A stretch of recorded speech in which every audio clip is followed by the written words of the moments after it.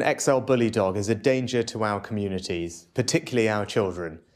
I share the nation's horror at the recent videos we've all seen. Yesterday we saw another suspected XL bully dog attack, which has tragically led to a fatality. It's clear this is not about a handful of badly trained dogs. It's a pattern of behaviour, and it cannot go on. While owners already have a responsibility to keep their dogs under control, I want to reassure people that we are urgently working on ways to stop these attacks and protect the public. Today, I have tasked ministers to bring together police and experts to firstly define the breed of dog behind these attacks, with a view to then outlawing it.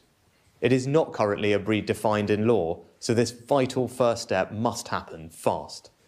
We will then ban the breed under the Dangerous Dogs Act, and new laws will be in place by the end of the year. These dogs are dangerous. I want to reassure the public that we will take all necessary steps to keep people safe.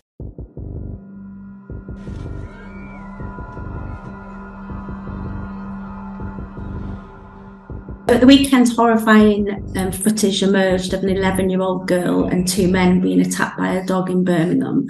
This has led to calls for the controversial XL bully breed to be banned in Britain. Dog owners, on the other hand, say they make wonderful pets and blame poor breeders and poor owners for the aggression that the dogs are showing. XL bully dogs are synonymous with the hip-hop scene in the 1990s. They're relatively new to Britain, but extremely popular in America already. Experts say in America, the dogs come from quite a big gene pool. In Britain, the dogs have been brought in from America and bred and bred and bred to become more aggressive. It isn't illegal to breed dogs, but there are some nefarious breeders out there who are breeding them especially to be dangerous. The dogs aren't particularly well looked after. They call it backyard breeding.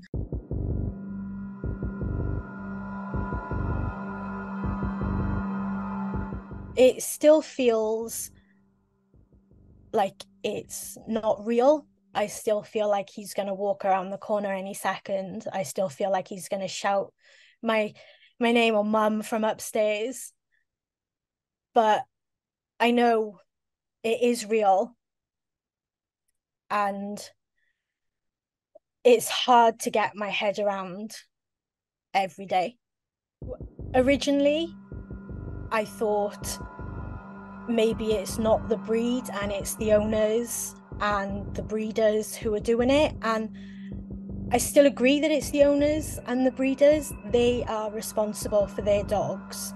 And if these dogs are attacking people, then they're at fault. But this breed is responsible for, I think it's over 70% of attacks, and they're a small percentage of the dog population.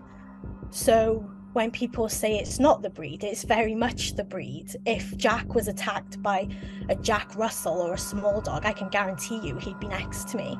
Experts are particularly worried about legal breeders mixing XL bully dogs with banned pit bulls. Pit bulls are banned under the Dangerous Dogs Act, but the act has proven difficult to enforce since it was introduced in 1991.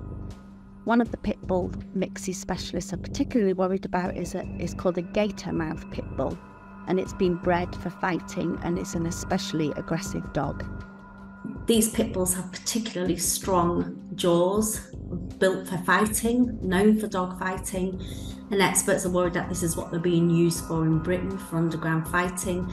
But then, of course, they go out on the streets on leads with owners who are perhaps not as well trained as they should be when they're taking them.